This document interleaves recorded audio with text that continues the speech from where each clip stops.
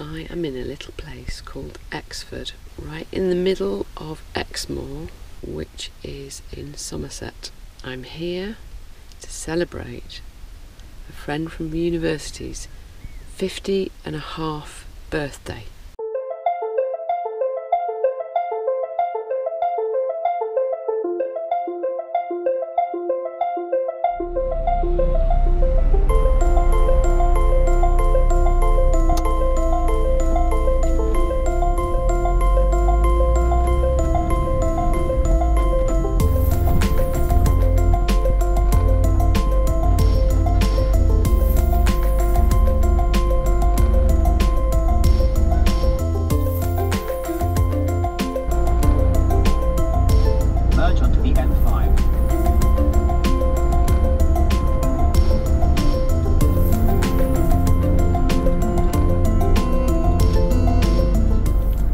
Today I'm a little hoarse. Yay!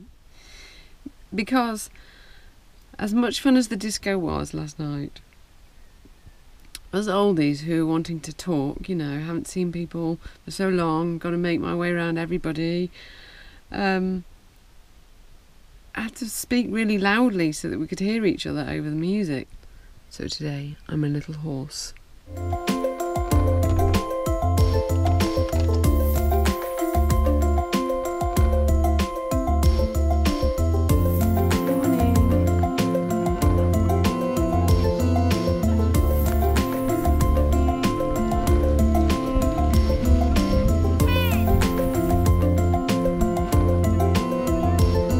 Birthday boy.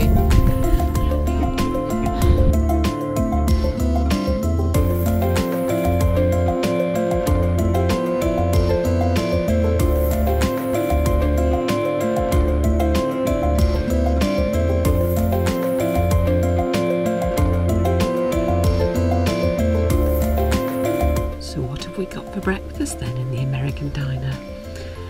I'd like some bacon on pancakes with maple syrup, please. What I've actually got is eggs, pistachio. Oh, look, instant food. Start with the tangerine. That was a very nice tangerine. And now time for my second course. Not sure I really want this pain au chocolat. I might only get away with it if I had a nice coffee to dip it in.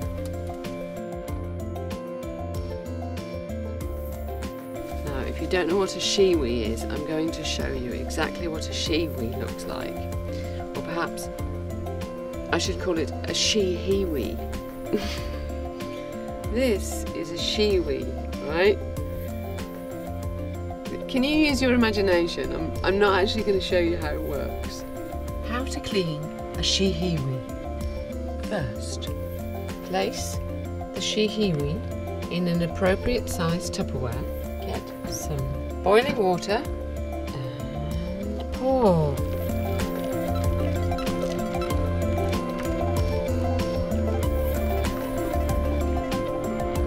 Leave for a few moments. I have absolutely no idea how long.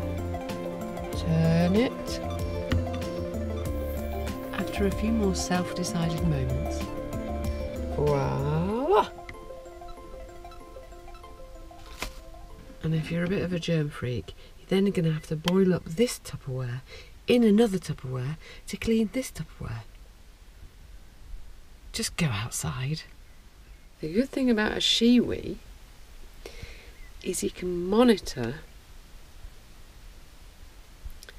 the colour of your urine to see how dehydrated you are, and as you can see I am quite hydrated.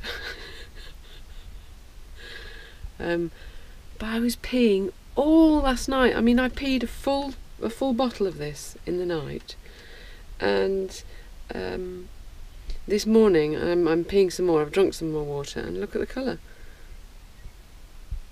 I'm sorry this is all just a report from inside Tabitha, but But I didn't want to film. I just wanted to have fun. I hadn't seen these people for years. And I just wanted to enjoy myself and reconnect and not have to think about filming or whether they would want to be filmed, or I just wanted to enjoy the experience. So I'm sorry I can't share that with you. But, no, I'm not sorry, actually. I'm not sorry? No, I'm just explaining. I'm not sorry. I'm just explaining.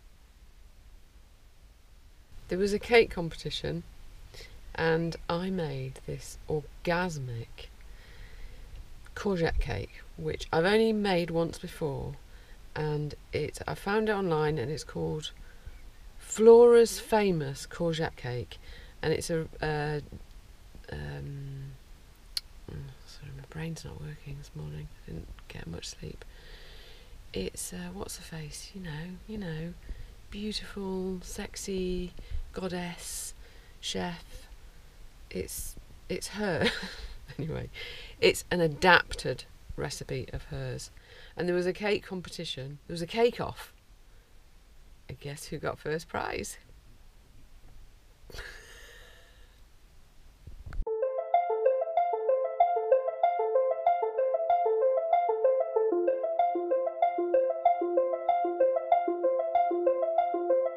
This is Amy and her daughter Esther.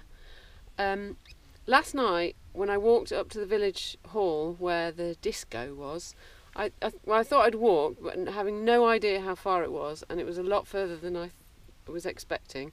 So I heard a car behind me and stuck my thumb out. And this lovely lady, Amy, stopped and let me have a lift. And it turns out she works in the Kent team, knows all about open dialogue, and knows the people that I'm going to be filming in Kent for the documentary about open dialogue. And I think she's going to buy one of my books. I certainly am. And I've got one right over here. It's pretty funky. Magic. Show us the artwork. Ta-da. The artwork was done by Adrian Vintner from Norway.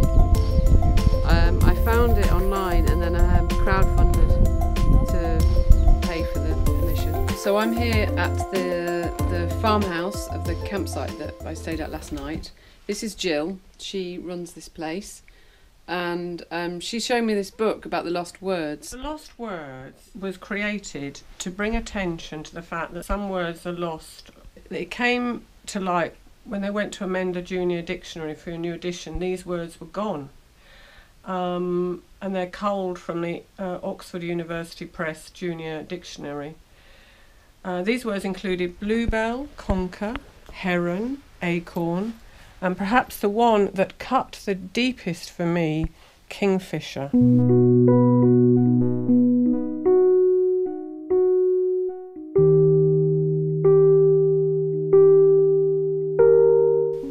It wasn't the fault of the dictionary that these words were not included, but the culture in which we live, which seems to give more importance to the urban than the wild. The dictionary was a symptom of this, and a timely reminder that we should take a good long look at what we value. So all these words, adder.